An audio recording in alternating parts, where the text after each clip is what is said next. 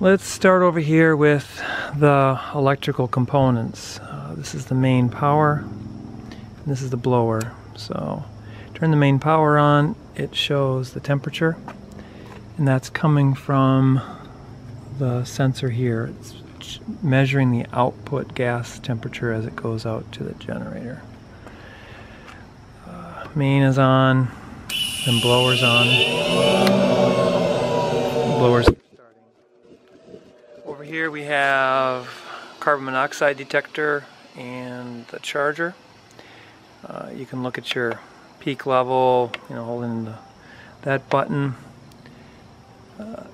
It'll go off if there is carbon monoxide leak, so you gotta figure out what's going on. The charger, this plugs into the generator. I'm gonna hook it up to the shoreline here. Show you that works. So the power has to be on for the charging to work. When the power's off, the battery's disconnected from everything.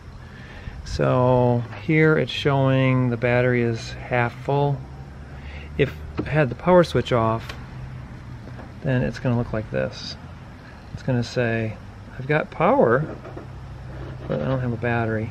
So generally, if you're running it on generator, you just keep it plugged into the generator, and then while it's running, you need to have that on, measuring your output gas temperature and charging the battery.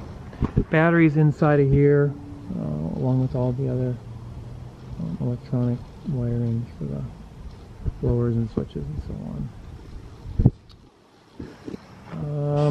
So the gas, let's see, the air goes in here. So this is a preheater. So the outside air comes in here and it gets warmed up outside of the fireball, goes in, comes up through the jet, and burns inside of there.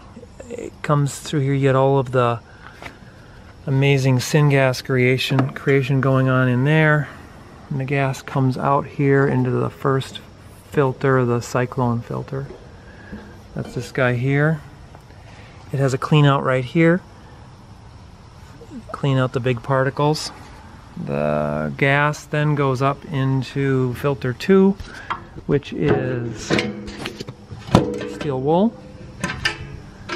So I don't know if this is the right amount of steel wool or anything like that, but looks about right.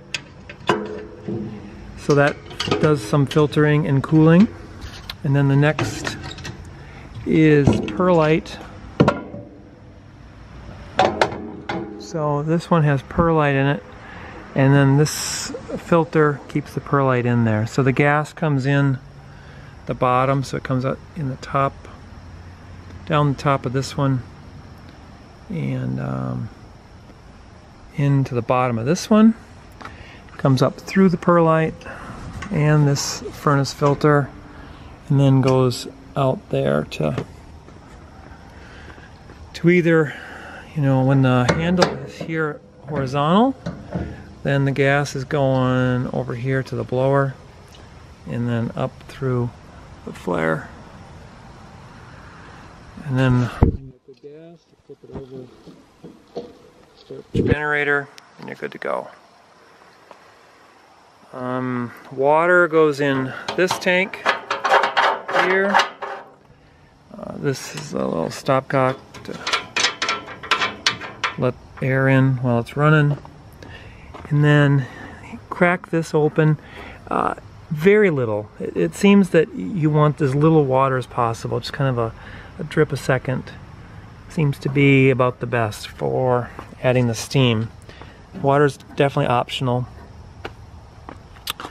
Then down here we have, so this is the front. Down here on this side we have the lighting port. So we got this T handle here, and so we put the torch in here to light it up, and that goes up to the burn chamber, and then this here is to poke. You can kind of view the fireball and poke your char when you first get started. You need to loosen up the char around the jet, the nozzle there, I guess, to make sure the air flows in that area. It can't be all blocked, and it needs to be very loose so the air can flow through there and you can get it all started.